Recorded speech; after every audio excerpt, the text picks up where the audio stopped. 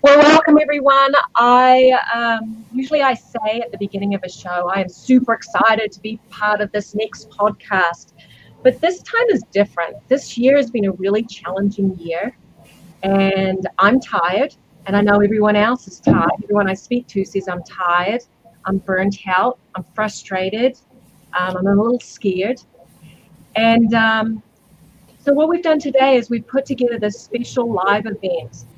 This live event that's really about the gift of movement and how to put self-care on the top of your list. We're reaching the end of 2020, which has been an unbelievable challenging year, and the challenges haven't stopped. We're taking one day at a time, but we have a lot of hope because we do see really the science coming out about the vaccine. But we still have some time before the impacts of that on our society are going to allow us to return or begin a new kind of normal. But in the meantime, we have to take care of ourselves.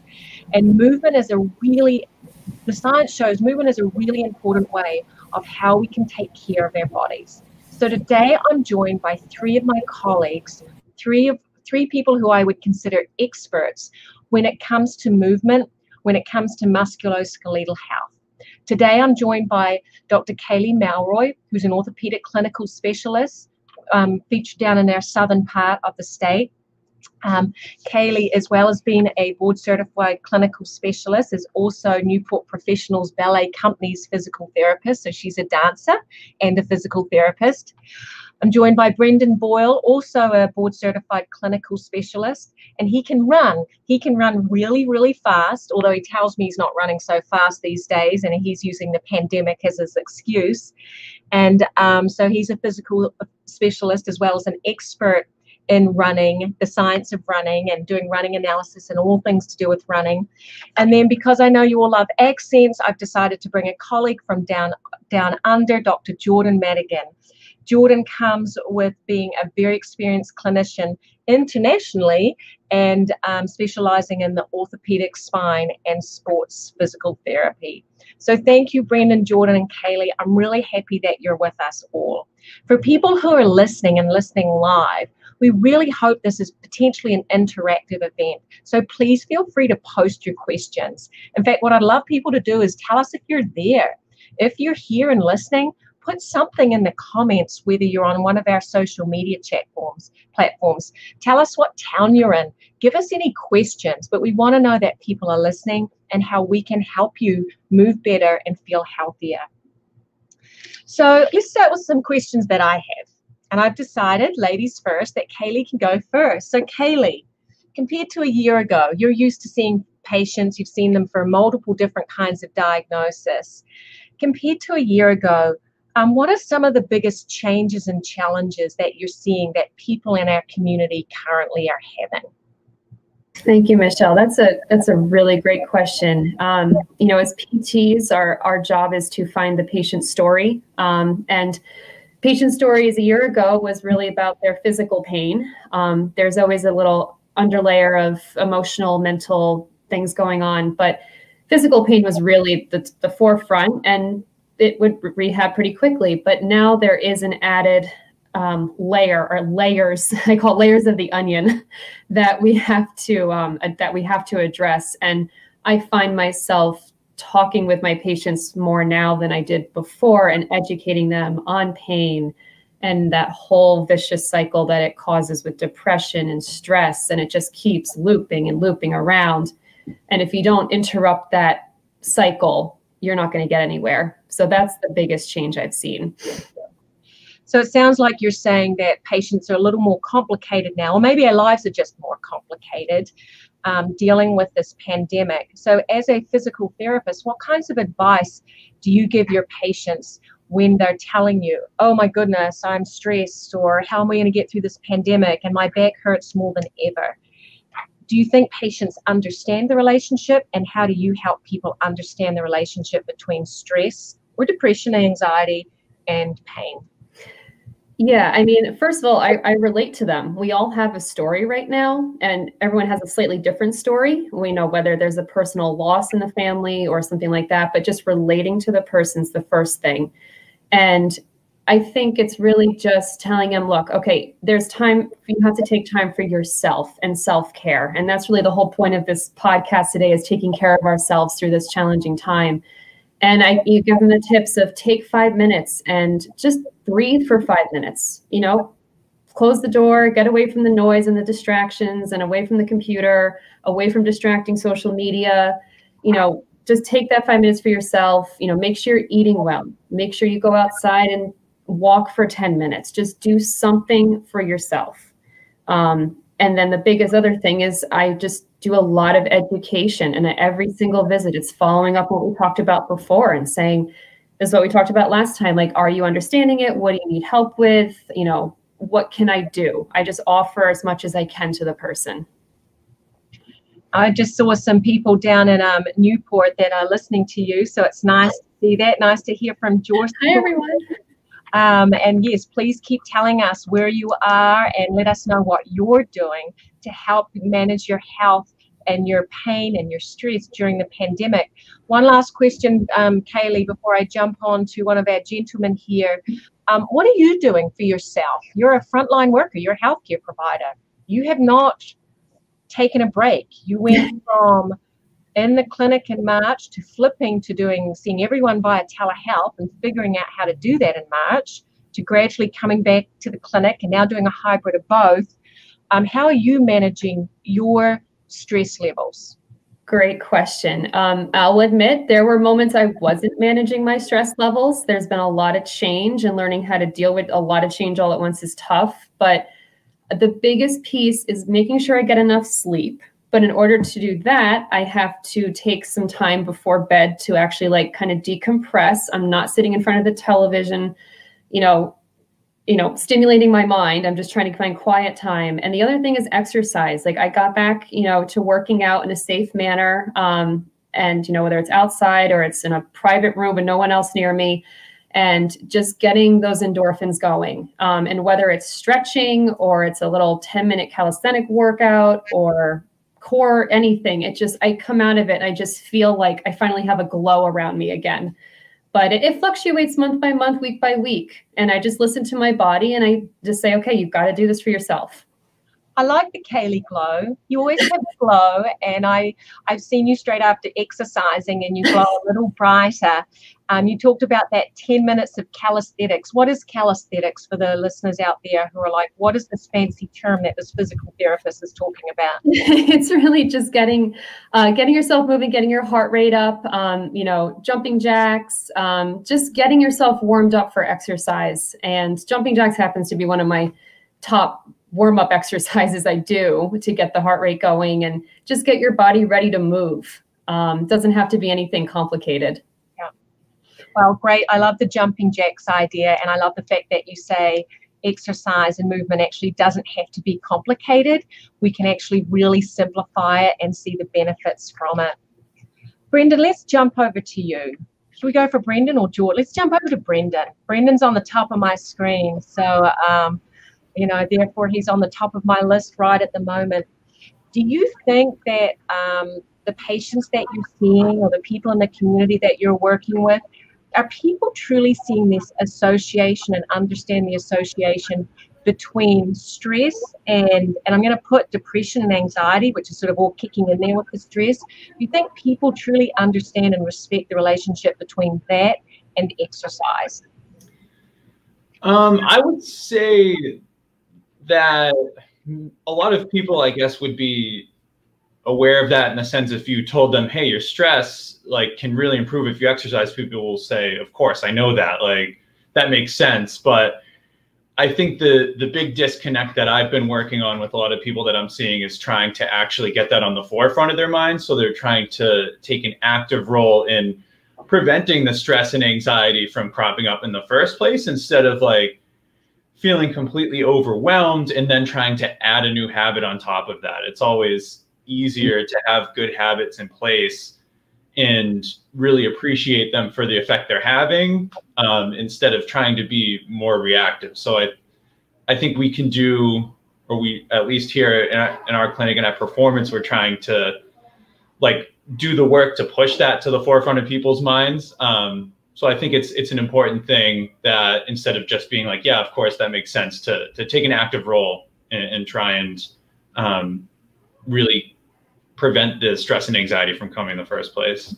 I really like what you said then. You're saying take an active role in prevention.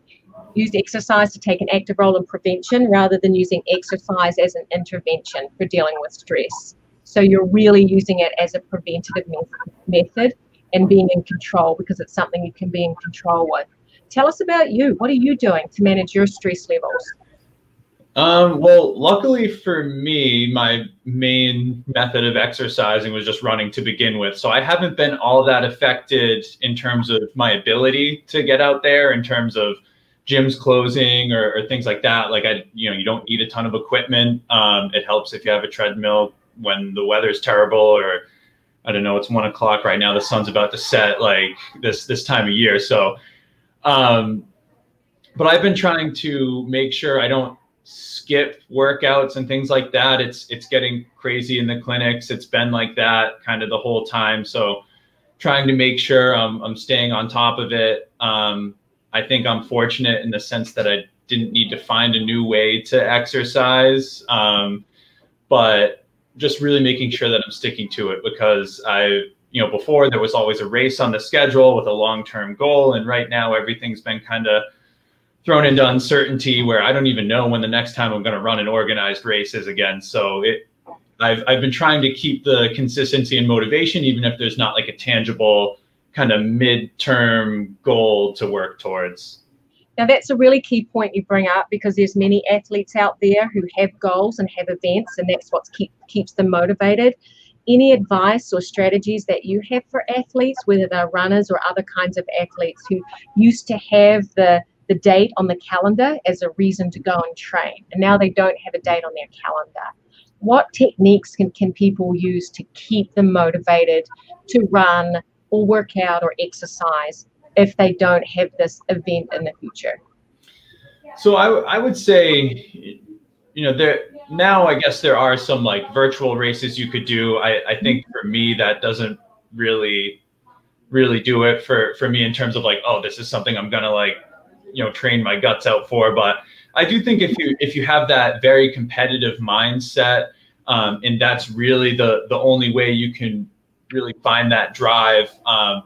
I think, especially if you're trying to train, I guess this more applies to people training at a higher level, like set a date on the calendar and say, on, January 20th, I'm going to do a 5,000 meter time trial. I'm going to run 100% effort. I'm going to try and do this. And then, I'm going to let myself recover. I'm going to set like a good amount of time to get a good full training cycle in, which I would say at least 12 weeks, 20 weeks if you're doing like a, competitive race, and say, okay, I want to see how much I can improve my time in that 12 to 20 weeks. And, it's kind of a race. It's kind of not, because there's no one else around. The whole strategy of racing or something like that kind of goes away, but you at least have a goal to beat. And you could do this for really any sport. Let's say you're lifting weights. You can say, I'm going to max out on these lifts.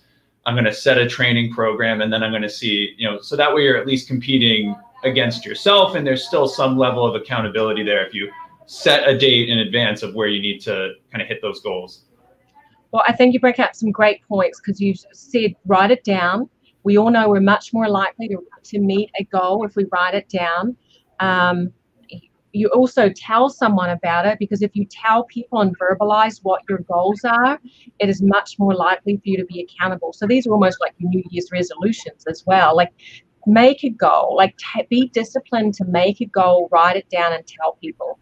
Now, a side story is last week we were doing a prep call for this, and I asked Brendan, I asked you about your running, and you're like, yeah, I'm going to try run a half marathon. And and now we followed up today to say, yeah, you did run a half marathon, and you mapped it out on your phone through Strava.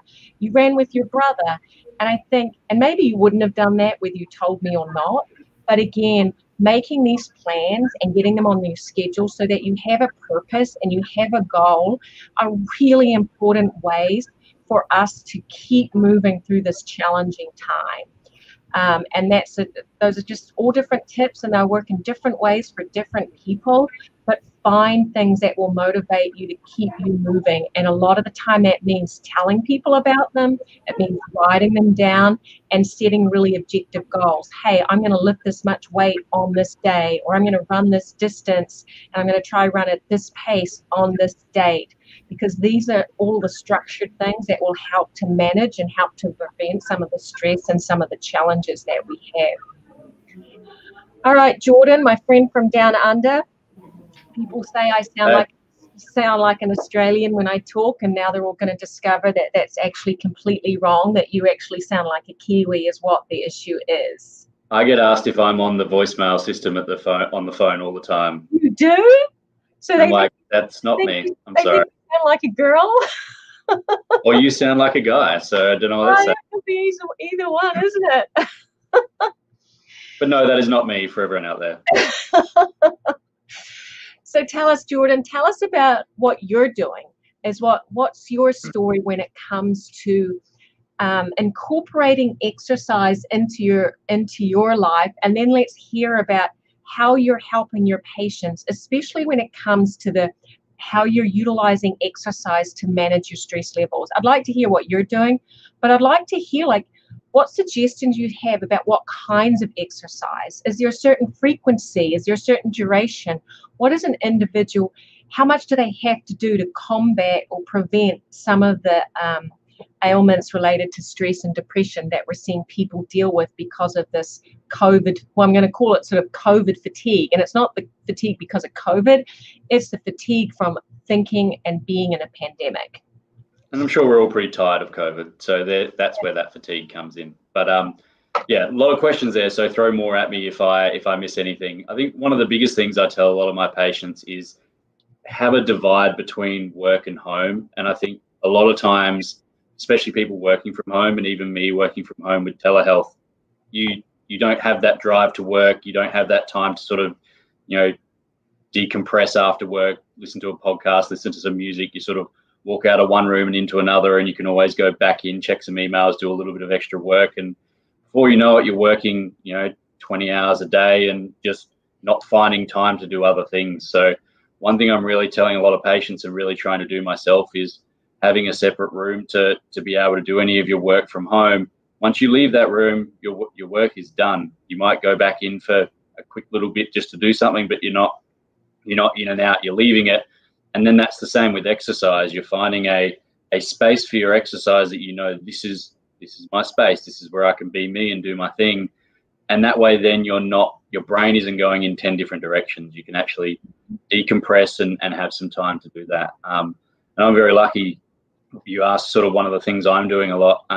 In February, we built a little gym in our basement with a squat rack and dumbbells and everything. We were very lucky that just before all the gyms closed down, we had that. And so to be able to still work out during COVID when the gyms were closed and do different programs, I think was very beneficial for my mental health, to be able to be upstairs in my spare room to do all my telehealth with patients, and then be able to shut that door, walk downstairs, go and work out, and be able to, feel some form of normalcy with that.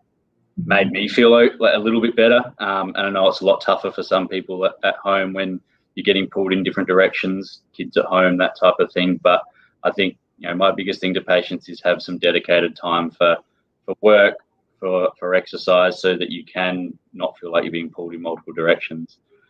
We know that exercise is extremely important. Exactly what Brendan was saying for mental health and depression, anxiety. One thing that I remember from my first year of undergraduate university was a lecturer saying to me, prevention is better than treatment. If you put a fence at the top of the cliff as opposed to an ambulance at the bottom of the cliff, you're going to save so many more people.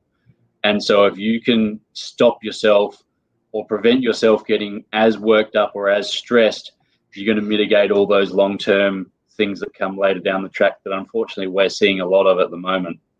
Gyms being closed, people not coming to PT as often as they like. We're starting to see people with 2, 3, 4 injuries, chronic overuse injuries or posture-related injuries, as opposed to them coming for their one thing, their shoulder that they see us 4 to 6 weeks for, and then they're gone and we don't see them for another year. It's 4 or 5 things at a time because people are not making time for themselves. So I'm, I guess, really advocating for patients to take time for themselves to do that, and to find 3, 4, 5 times a week to go out and do some exercise, walk, take the dog for a walk, meditate, download so many more apps that have come out with meditation, mindfulness, just to take some time for yourself, so that where they're not having to see you for 3 or 4 or 5 things in one caseload, we're able to see you for your one thing that you may need to be seen for, and then you're out looking after yourself. Gosh, I really love what your professor said about the fence and the ambulance. What a great analogy. And I really love the fact that you're talking about this almost compartmentalizing the space that you do your work versus your family time versus your exercise. And you can do the same with your schedule and your time. And we see from the studies that we all manage stress, and that will ultimately help our ability to manage our musculoskeletal health. We all manage we all manage that better when we've got that structure. And structure is really helpful for all of us, especially at times of challenges. What I'm curious, I've heard people talk about meditation. I've heard jumping jacks. I've heard running. I've heard walking. I've heard my gym downstairs. And I hear lots of people say, like, oh, you know, what exercise should I do? If I had to choose, should I stretch? Should I meditate? Should I go for a walk? Should I work on some yoga? Jordan, is there a magical combination? Or if someone was to say, you know, I've got 30 minutes put aside to exercise 4 days a week, what should I be? What's the biggest bang for my buck? What should I be doing on those 4 days? That is the $1 million question, and that's why we're all here, isn't it? I think one thing I take out of that, and I read this from a guy I follow on Facebook, Adam Meekins, he's the sports physio over in the UK. He says working is not working out. You can, shift rocks, you can garden all day, you can do these things, but you're not elevating your heart rate enough to be considered exercise or working out. So even if you've had a hard day at work, trying to find 20, 30, 45 minutes of dedicated time to be raising your heart rate and to be able to actually work out and have time to have your brain thinking about something else is absolutely invaluable. So, I mean, you've used the example of 4 times a week. Cross training is something that we know is extremely important in terms of not just doing the same thing every time, trying to get your body to adapt to different stresses. So cardiovascular activities such as walking, jumping jacks, calisthenics, but also finding a little bit of time for resistance training, whether it be light band work, whether it's body weight work at home, isometric work using a wall or a towel, or so many different things that you're probably going to see in our videos that we're posting. I would say any form of exercise that is elevating your heart rate and stressing your body to be able to, better yourself is better than nothing. And then in alternate times, trying to find some time to exercise your brain as well. So that's where that even yoga, mindfulness, meditation comes in, just to get your brain thinking about something else as well. Yeah. Great point. So I love the fact that you've talked about the cross training, the combination, and that's what we talk a lot about. It's not just cardiovascular. So Brendan, you have to do a little bit more than run. And it's not just about yoga and stretching. So Kayleigh, maybe you should go for a run. And Jordan, who's basically told us before that he only runs when it's sunny outside, he could probably go for a run with you. But I think we all have the things that we like to do. And I think helping the individuals out there realize some people prefer a run or a walk. Some people prefer yoga and some stretching or mindfulness, but really a combination, a little bit of all of them is what's best. And challenging yourself to do 5 minutes of mindfulness might be really hard. It's really hard for someone like me. It's the last thing in the world that I want to do. But if I do it, I kind of like, I think I kind of feel good. I feel a little better. That headache I had is kind of subsided. I feel a little more relaxed. So challenging yourself to try these different things. I'm curious for your top 3. So I want each of you to think about your top 3 exercises.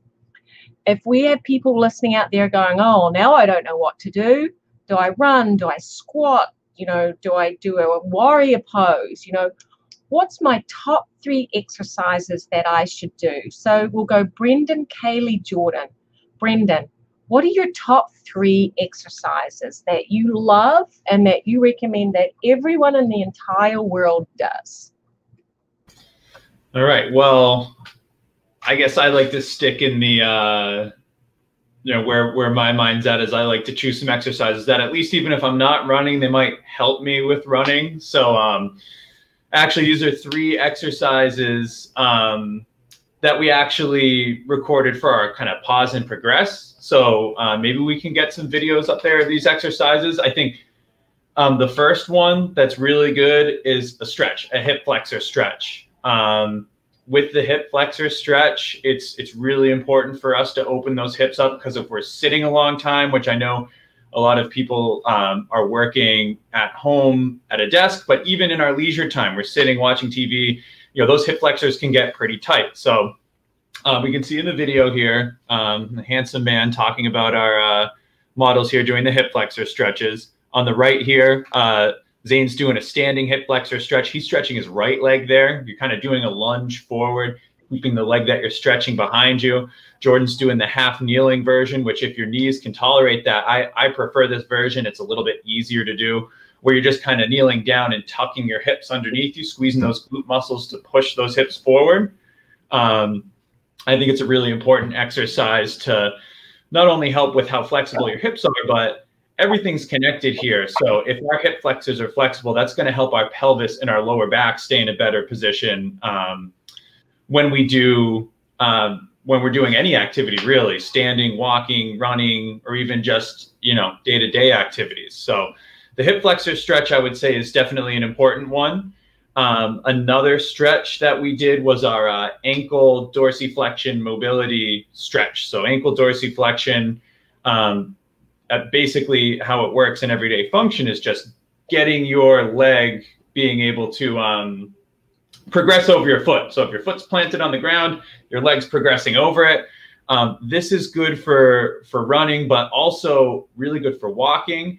If you're going downstairs, you need a lot of dorsiflexion. So if your ankles are really tight and painful, this is a good stretch to do. So right now, that was a test for dorsiflexion. This is how you could work on your dorsiflexion. So I'm working my left leg right here. I'm trying to progress my knee as far forward as I can while keeping my foot flat. This is an exercise you could do on a chair, or if the chair is too high, you could use a step, like do it on your first stair. The modification we're showing here is if that is actually too easy, you can add a towel. You get it right in the crease on the front of your ankle and pull backwards. So that provides a little bit of a stretch to the ankle joint itself, in addition to stretching all the muscles that might limit your dorsiflexion if they're really tight. And here we go back and we're retesting again. This is a good way for you to see if you have good ankle dorsiflexion. You get away from a fist length away from the wall, and try and touch the wall without letting your heel lift up. If you can't do that, then you can do that ankle dorsiflexion stretch. So that's another good one to work on. And then just so we're not working all stretching, if I can only choose one more exercise, I'm going to go with the exercise that most physical therapists will choose, which is a squat, because it can work so many different things, and there's so many different variations of squats that you can do. But again, if we're sitting in a chair all day, those glutes on the backside of our hips are in a lengthened position, which isn't very good for their strength. So you could do something as simple as an air squat. Jordan just started doing one there on the right. Zane here on the left is doing an actual little bit of an easier version. He's using the bench, but you could just as easily do that in a chair, a sit to stand, making sure that you're letting yourself come down nice and slow and controlled. Jordan here again on the right is doing a great job of keeping his knees from progressing too far forward. If we do that, we rely a little bit too much on our quads and we're not getting our glutes involved enough. And I know that this video here just kind of shows us a basic squat, but there are a bunch of different squat variations that you could do a squat on an unstable surface, and all of a sudden we're working our ankle, knee, hip, and core stability. We can, you know, get one leg in front of the other in kind of a lunge position and do a split squat. And you know, you can find as many squat variations as you'd want to. You could go a whole month not doing the same squat exercise if you did a squat exercise every day. It's just, you know, you can change based off what you want to work on. But if we're just doing a standard squat like in this video, we know we're working a lot of different areas: hips, knees, ankles, and core. So I would say those definitely are my top three. But also my shorter answer, you know, if you're saying what exercises should I do, is like, it's probably not good to only do 3 exercises, but I'd say these are my favorites. I love all of those exercises. I did pull up my spine here because I don't think when you talk about a hip flexor stretch and you think that, yeah, it's really good for runners and people who sit all day, I don't think people realize the hip flexor, here's looking at your spine from inside and the front, and the hip flexor muscles in the front, and it's a big muscle. It attaches onto your actual spine. It attaches onto your spine and all to the front of your pelvis, and then runs down the front of your leg onto the front of your hip. It's a really big, powerful muscle, and it's a muscle that gets really tight and then causes major problems on your hip, your whole pelvic girdle, as well as your low back. So I'm with you, Brendan, on that vote for a hip flexor stretch. Maybe we actually have a vote at the end of this to say what's the #1 exercise. But hip flexor stretch to me is one of the key ones that we should all be doing because of the lifestyles that we lead. And it causes many, many problems. Love the squat. And for those who want those variations, we have this every day a video coming out called Through Our Pause and Progress series, where all of these exercises are featured. So every day there's a new exercise coming out. So you get to see this whole variety of things coming out. So let's jump to Kayleigh. Kayleigh, what are your top 3? Oh, you're muted, Kayleigh.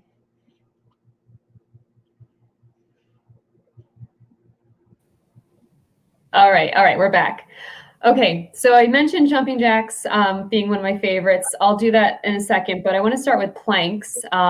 Planks are really good. I have a video of it that will queue up in a minute, but planks are great, and you can do them several ways. And here's Nick, my awesome assistant, showing a regular floor plank from the forearms.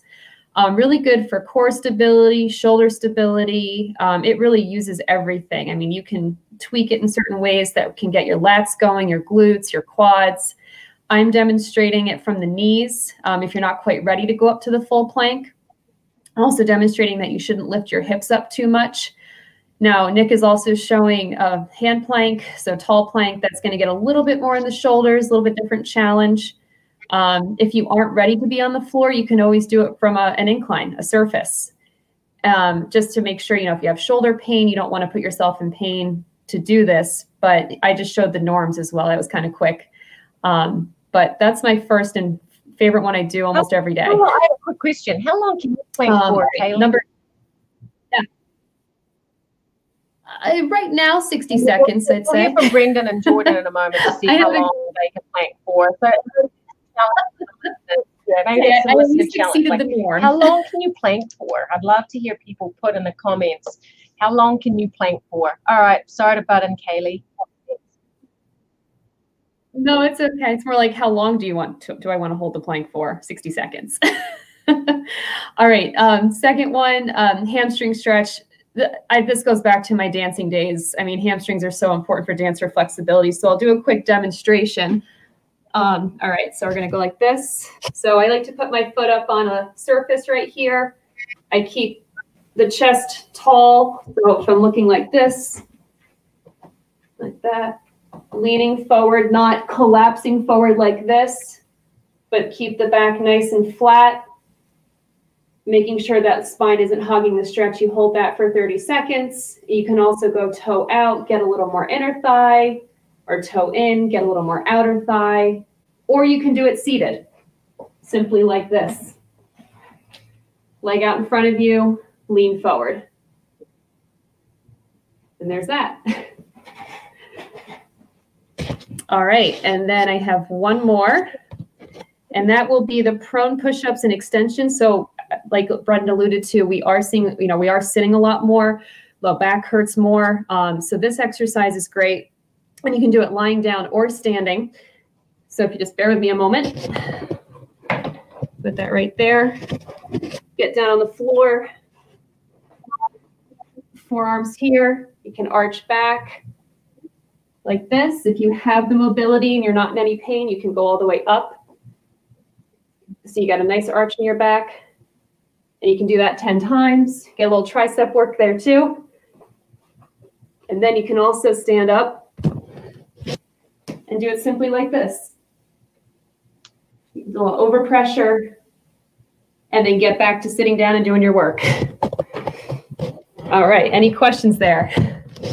Awesome. I love them, Kayleigh, and it's actually from back in my days when I first trained to be a physio, which is well over 20 years ago. The whole theory about the prone push-up or the upward dog or cobra, whatever you want to call it, that was really when the science first came out about how important that was for overall spine health, especially when it relates to the discs, because we spend so much time in this forward flex position. So I know that I've always incorporated that prone push-up into something I do every single day. And it's on my top 10 list as well, like something that you should do every single day to optimize the ongoing mobility of your spine and keep it healthy. So, and it's something too that I think people often with back pain think, oh, I shouldn't move, I've hurt my back. I would say movement is medicine. So if your back is hurting, that prone push-up is one of the top things, as long as you're not exacerbating the symptoms and making them worse and causing symptoms into your leg. But an ache in your back is fine. But I could just about guarantee that if you did repeated push-ups, the prone push-ups, as you demonstrated, you are going to manage and actually help to optimize your mobility and decrease the pain that you're experiencing in your back. If everyone with acute back pain did that straight away, we would see a lot less people in the emergency rooms, doctors' offices, and physical therapy practices if you just did that straight away and went for a walk. Anyway, thank you, Kayleigh. Spoken like a New Zealander with the Mackenzie method. Jordan, what are your top 3? Of course. And I just want to say, I think Kayleigh just showed us a pretty good insight into how we're doing telehealth at home a little bit. We're sort of having to maneuver things and jump on the floor and show our patients different things. So people who are watching at the moment are sort of getting an insight into how we're doing telehealth a little bit. So welcome into our houses. But so similar to what Brendan and Kayleigh were saying with people sitting a lot, we've looked at the front of the hips. Kayleigh just showed the prone press up with the lower back. And I want to look into a little bit of the thoracic spine with us getting into more of that rounded shoulder on the computer. So the thing that I really love to do is if we're on a rolling chair, moves around, so normal desk chair, just getting your hands behind your head and getting your hands on the desk, pressing with your feet through the ground, and then just pushing yourself back and getting a really nice stretch through your back. So as you push your hips back, you're getting a nice stretch through your upper back. Sometimes you can look up a little bit, sometimes down, depending what your neck feels like, and then coming through. So you're feeling that nice stretch through here and hopefully getting ourselves out of here and more into that nice upright posture as we're able to work a little better through there. Variations, we can do this on the wall as well. But the way I really like this, and I give this to most of my shoulder, neck, and upper back patients, just 10 times, holding it for 5 seconds. We want to aim for 45 to 60 seconds total to do this exercise, just getting that nice stretch. And we can also do that standing against the wall if you don't have a rolly chair. So I'm not sure if they're actually called rolly chairs, but that's what I'm going to call them. But as you're against the wall, you're doing the exact same thing, just sliding your elbows up and down the wall. So if I'm coming from the side, you're getting that nice extension through the thoracic spine. And if you're feeling it too much in the lower back, you're maybe getting a little too much of that hip thrust through here. My second one, a lot of people who aren't in gyms at the moment are, struggling to find weight. They're saying, how can I squat? How can I deadlift? Brendan's just shown us some great exercises with squatting, and like he said, they're probably an exercise every day that you could do a different squat with. But I want to show people a little bit about how they can add some resistance to a deadlift without actually having any weight at home. So in the clinic, we only have small towels here, but if you've got a beach towel or a towel at home, you can use that to add a little bit of resistance. What I'm going to do here,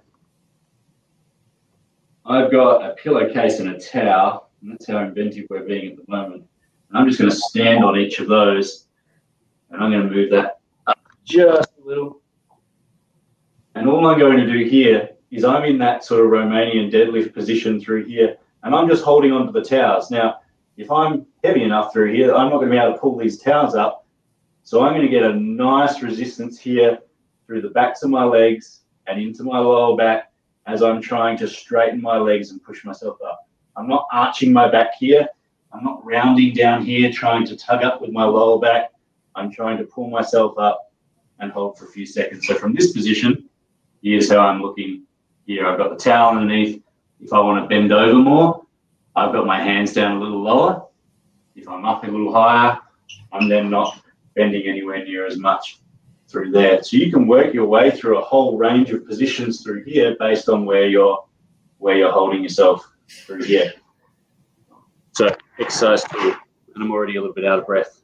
So I need to do more of those. The third exercise I had here is the lunges. So I think we may have a video for our lunges. We've got Brendan here demonstrating, or talking about, myself and Zane demonstrating the lunges. The way I'm demonstrating them on the side here against the chair is how I talk to a lot of my older population to say, this is a functional exercise for getting down to the ground. So can you bend your knees and put weight through your right leg or your left leg to be able to get down to the ground to make sure you can pick something up and safely get back up? Zane's got his foot up on a chair or a bench, so you can make this exercise a lot harder. We can add a little bit of a stretch if Zane pushed his hips a little bit further forward. And depending what leg he's got more weight through, his back leg or his front leg, you can look at biasing different areas of your body. So again, just like the squat, there are so many different ways we can make this exercise easier, harder. You can change how deep you're going. You can change your tempo. You can hold it. You can put your leg up on different things. So just a really good lower body exercise to be able to throw into your routine a couple of times a week. And again, you're sitting and you're waiting for the microwave. You got 90 seconds for that packet rice ready for your dinner. You're just holding next to the bench and you're just going up and down. You say, hey, I've just completed 20 or 30 lunges. Great. And now I can put my carbs in. Well, I'm going to put together some exercises because we're adding in Kayleigh's jumping jacks. We've got a top 10 exercise list that includes some really important core, lower extremity strengthening, as well as flexibility, spine mobility, movements that are going to help anyone's body function at a higher level. So I think it's a amazing list. So thank you for all of those things. Now, Jordan, you mentioned a term that not many people like to hear, and that's that one called carbs. And I've heard people talk about the, COVID-15, the 15 pounds that they've put on during a pandemic as they enjoy eating comfort food. Holiday seasons are ahead of us when we all usually get a little worried about those holiday pounds from all the goodies that we're sneaking. Let's jump over to you, Brendan. What are your thoughts on how you combat nutrition, weight management, exercise? What are some key tips that you have for your patients and for the public out there as they battle this, like, oh, I've got nothing else to do but eat. I can't exercise the way that I used to. I'm stressed and I have the holidays coming up and I can't fit into my cute pants that I want to wear. So I would say there are a few different areas you would need to look at for weight management.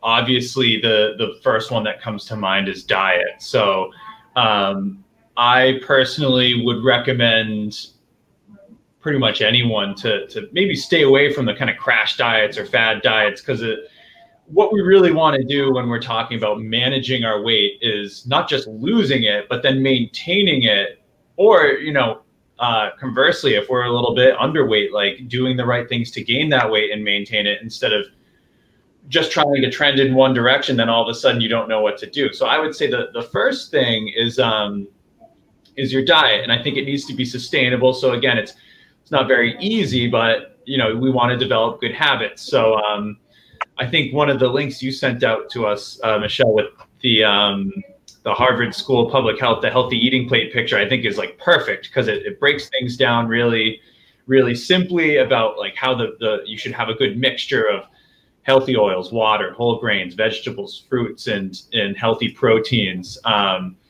which I think that would be, you know, a good baseline to say, okay, what types of food should I be eating and in what proportions? Because a lot of people, when they want to lose weight, they start running, or they start meeting with a personal trainer. But I would say, you know, exercise is fantastic, but you can't necessarily out-exercise a bad diet if you're consuming too much, or you're not consuming the right types of calories too. And then just as important as diet, though, even though I literally just said you can't out-exercise a bad diet, is you do want to have a good exercise routine, not only for your weight, but your cardiovascular health as well. You know, I believe the American College of Sports Medicine recommends, you know, if you do 30 minutes of cardiovascular exercise 5 days a week, that's a good goal to shoot for. If you're doing more intense exercise, I believe it's only 20 minutes 3 times a week. So you can kind of pick your poison there. But making sure you're doing some type of exercise. I think it's kind of a myth that you have to do cardio to lose weight. I mean, I would say, if you're doing some type of exercise, though, you know, whether it's strength or cardio, you should be doing exercise, you know, at least 3 to 5 times per week, and making sure that you're doing that for the benefits of your metabolism. So you might burn more calories doing a cardio workout than a weightlifting workout, but there is some evidence out there that shows your metabolism, your metabolic level stays elevated after a weightlifting workout a little bit longer than a cardio workout. So not that it exactly evens out, but choose what kind of workout you want to do, so you can stay consistent as well. So between, you know, having the right amount of diet, or the right amount of calories, and the right composition of your diet, and exercising, I would say those are the 2 most important things for weight management, especially with the holidays coming up. Being conscientious about you know, making sure you're getting enough food. You don't want to like skip meals because you think that, you know, you need to make up for it on, you know, on Christmas. You're going to eat a ton, so don't eat anything on Christmas Eve. I would avoid that. I think in the weeks leading up, get yourself into those good, healthy habits in terms of consuming the right amount of calories, the right composition of those calories, because then it becomes more second nature, and it's not something you have to force yourself to do. Great points. The other thing I like about exercise is that, and I know I'll use it, you know, when you're stressed and when you're bored, one of the things, well, not so much bored, maybe stressed, is one of the things many people say, well, then it leads me to eat. I was like, well, instead of eating, go for a walk. Like, do some movement instead, like take control and choose to do an alternative thing to manage how you're feeling. Choose to do something that's more healthy. Kayleigh, any tips on what you would recommend as some really healthy tips for lunches or breakfasts, or, you know, what do you do to make sure that you stay in your super healthy, perfect body? It's not perfect. It is perfect. But it's good enough for me. All right. Yeah. I mean, piggybacking off of what Brendan said, he hit some really good points, but I start every morning with a glass of water, 8 ounces of water. And I definitely can tell a difference when I miss that glass of water in the morning. I don't know. It's like a little jump start for me, whether it's a squeeze of lemon or a lime in it, just to give it some flavor. But they say it gets your metabolism going too. And then I'll have like a hard boiled egg or something. And drinking that water can almost like trick your body into saying, oh, I actually have something in me and I'm not super hungry, not craving that egg and cheese croissant from Dunkin' Donuts. Yes, I admit I have gone that direction sometimes, but I really try to stick with that water and that hard boiled egg, or like a egg whites omelet with spinach or something like that. at lunch, I try to stick with a salad and some sort of lean protein. So chicken, fish. I kind of like the 80-20 model, eat well 80% of the time, and 20% of the time you can have that slip. But just keep yourself accountable and make sure that you are staying consistent, every day, every week. And I also notice that when I eat better, I have better energy throughout the day. I have better focus. My patients benefit from that.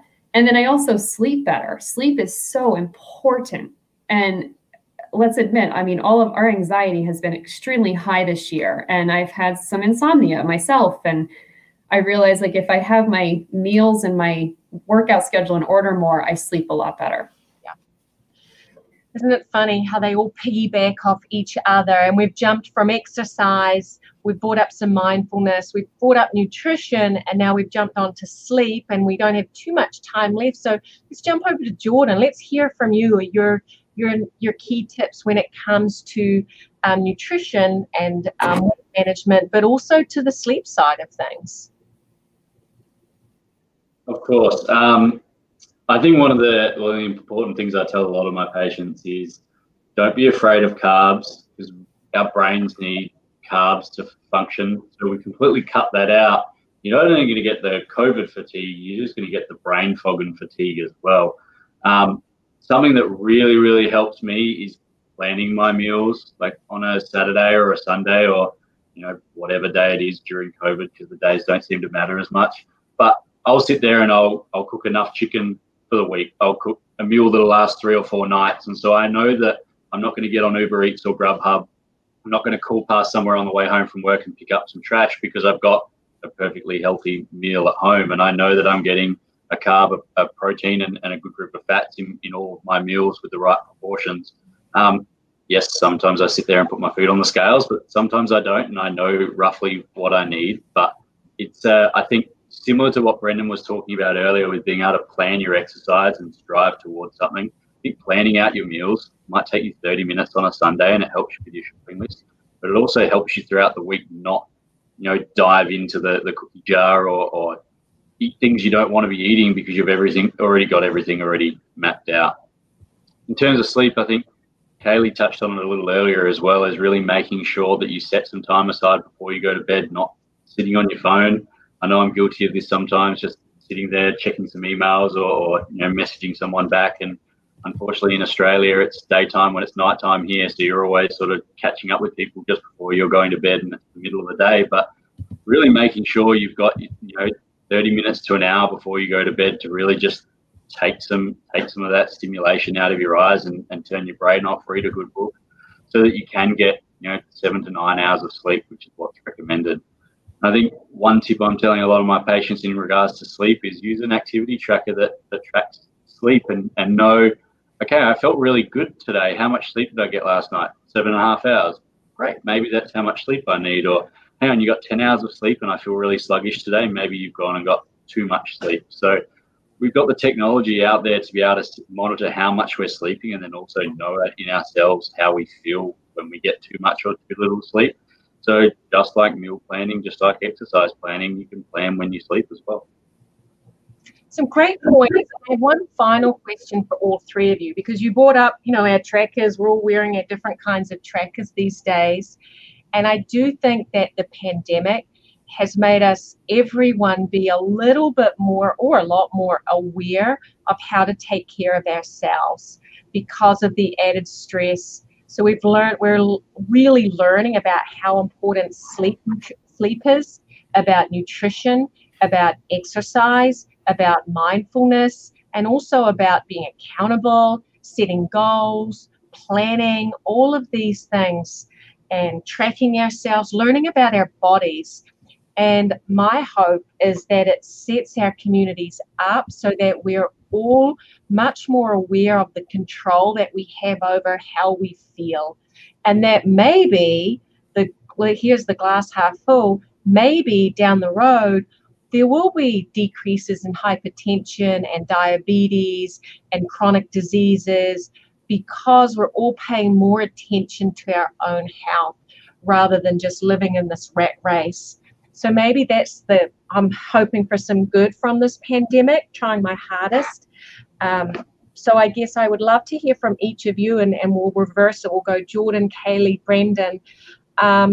What are your hopes after the challenging year we've had? And let's think past the vaccine and moving to the next stage. How do you think this pandemic will change our community in a good way for how we lead our lives?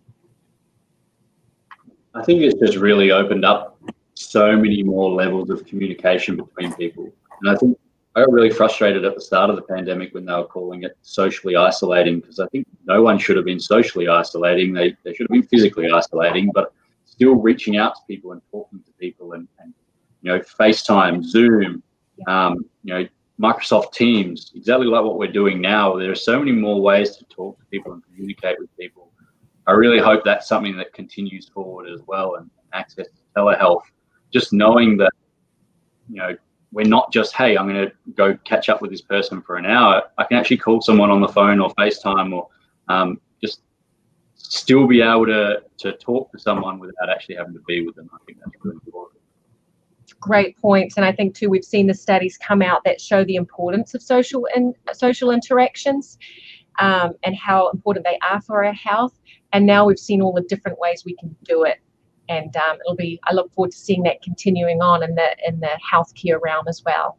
Kayleigh. Yeah, I think I really hope that people are learning how to really prioritize themselves and prioritize their health, and not just like, oh man, I should work out more and have physical fitness, but that emotional fitness piece, and tapping into their resources and really digging deep and reflecting on who they have as their support system. And if you have a limited support system, you have your physical therapists, you have your mental health counselors, you have your PCPs, your doctors. Just like really dig deep and know that we are here for you guys. And I hope that people are learning that and come out stronger and healthier after all this. Thanks, Kayleigh. And last but not least, and certainly not the slowest, Brendan. I think my hopes for the community are pretty similar to what Jordan and Kayleigh both just kind of went through. But I think one thing that spending the better part of a year having things be so different is, my hopes are that people will kind of, I guess, learn to not take for granted the things that we did before, in terms of how easy it is under normal circumstances, when we get closer back to that, to maybe take care of yourself. Like if you can find a way to work out at home using, you know, a bag of rice as resistance, and, you know, doing things with no equipment, that once you do have access to the gym or even just a larger group to work out with for the accountability, that you kind of make it a priority and really think about, wow, like I really do have like a lot of good opportunities to take care of myself in this way. And I would say another one is a lot of people that maybe haven't had to necessarily deal with serious issues with like anxiety or depression. Now, maybe this might be the first time this has really become a big issue for them, kind of coinciding with a kind of lack of a social support, or I guess kind of like Jordan was saying, you know, maybe being a little bit isolated. We should make sure we're not socially distant from each other, because we do have the technology and the opportunities to stay in touch with each other. So I do hope going forward that, in addition to taking care of ourselves, we are also taking advantage of our social connections, and how easy it is to check in on a friend or a family member who might be going through a tough time. Because even though we have this shared experience of COVID, you know, once life goes back to normal, people are still going to go through rough times, and it's important to make sure we keep those social bonds strong, because it's easy to think about other people when we're all going through the same rough times right now, but it might not always be that way in the future. Great point. So we're looking for a more empowered, more empathetic community, and people willing to be accountable for their own health. I think the future looks great. It's going to be a tough winter, a tough holiday season. And Jordan, Kayleigh, Brendan, thank you so much for your time and expertise today. So many great tips. I do hope the listeners out there, please commit to whether it's 1, 2, or 10 of the tips that have come out of today's webinar, today's podcast. Utilize these as gifts to take care of yourselves. It's really important to stay strong, take each day as it comes, but do the best you can to be well and take care of yourself during this most challenging time. And know that and sometime in 2021, we'll develop this sort of new normal, and I'm sure we'll all have a greater appreciation for the wonderful things that we do have access to then. So good health, happy holidays to all of you. And again, thank you to listeners out there. Please know we're here to help and support you. Please feel free to reach out to us with any stories, any questions. We're continuing to put out daily information to help you all stay healthy and to get through this pandemic as a community. So thank you, everyone. Thank you, Michelle. Cheers, guys.